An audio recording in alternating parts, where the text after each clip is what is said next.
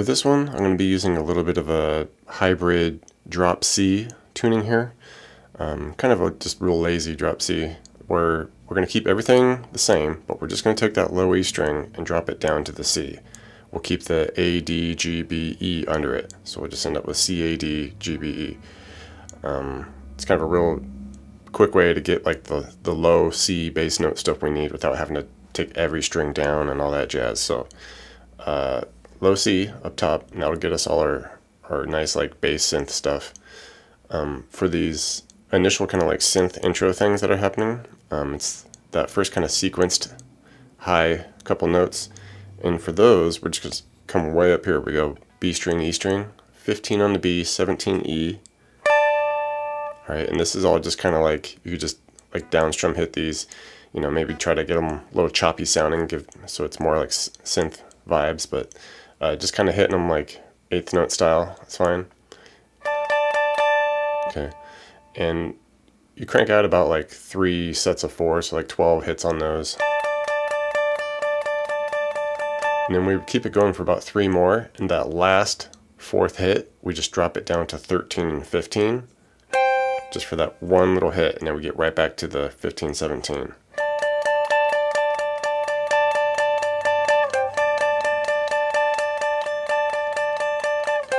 Okay, and now for, you know, once the bass synth comes in, it's basically 4 chords that cycle here. Overall, it's like a D minor to C, then like a G sus2 thing, B flat to A. For this, just to get kind of like the bass synth vibes, I just kind of do some octaves, and it works pretty good. You don't, you know, unless you're trying to just do like some interpreted, you know, acoustic style strumming or something. I just like to stick to like some bass octaves here. So with this dropped low E to C, we do a 2 on the low C here to get that D note, and you can just hit the octave with the open D string there, and just kind of like lightly mute the A string by, you know, having your finger just touching it. If you leave it open, it's cool, it's just a power chord, but I don't really want that dynamic yet, so I just do the low D on the 2nd fret of the C here, and then the open middle D, and just single hit, let it ring. Oh, don't want to hit that G.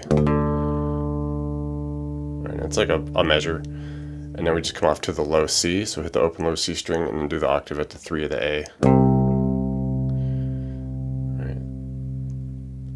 And then we come up to the 7 on the low C with the 5 on the middle D here for the G. And with this one, right after that, we come up and do these kind of closer chords.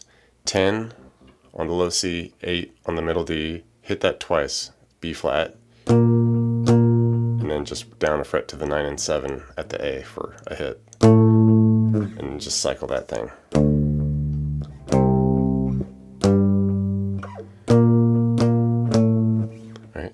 And now for like the cool synth line that comes in, we go way up high here, need at least 20 frets, so I just barely got it here. Playing around with like just the D through high E here, go 17 on the D, 18 on the high E, 17 D, 20, 18 on the B, hold that a moment, and then we go the 17 D, 19 G, 18 B. Okay, 17 D, couple 19s on the G. Alright, and drop down to 15 D, 15 G, 17 D, and then 19, 17 G. So slowly.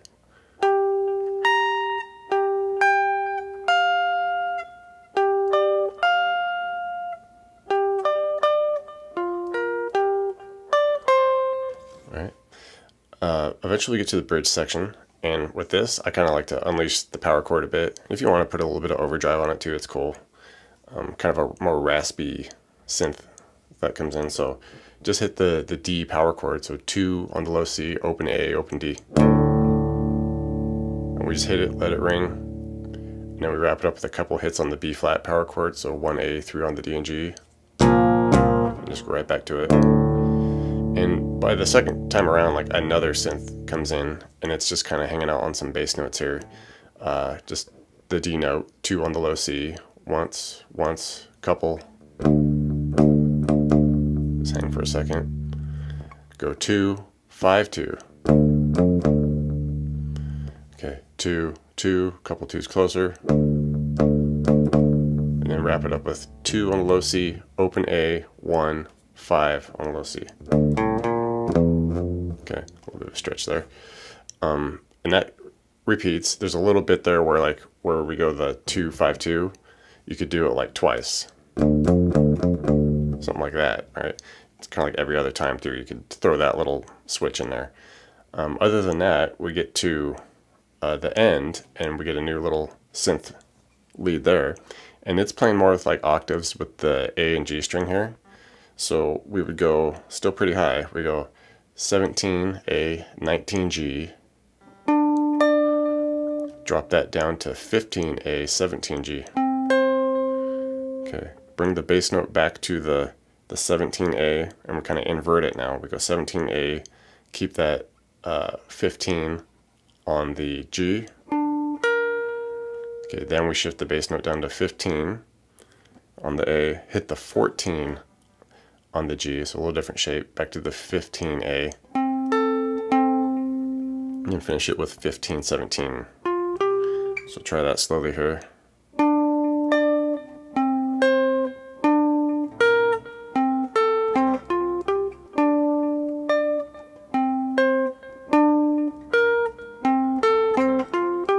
Alright, so just a matter of getting that up to speed, and after that, a lot of the parts are, just kind of repeated throughout the song. So once you get that, you should have it all pretty much squared away and be all set.